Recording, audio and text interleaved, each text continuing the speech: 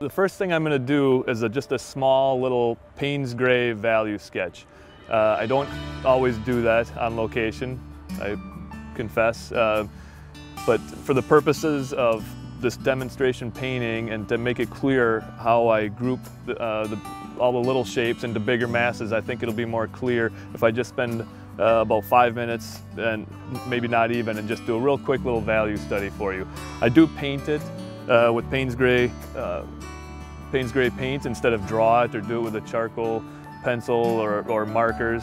That way it's a little bit of a warm-up exercise.